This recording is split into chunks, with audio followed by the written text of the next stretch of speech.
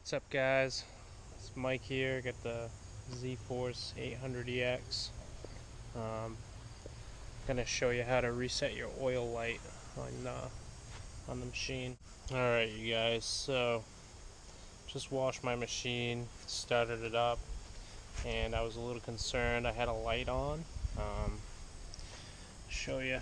So, little genie light, looks like an oil pressure light. I turned the key on and it was blinking. Thought my oil pressure was bad, but it really wasn't.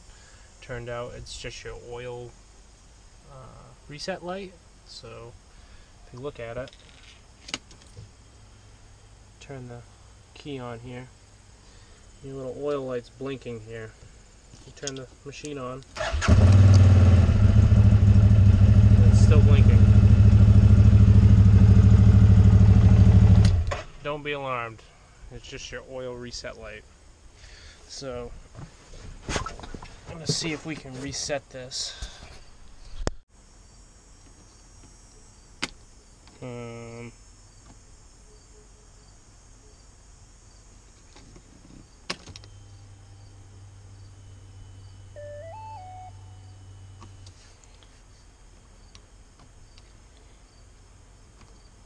Okay, so that's how you do it.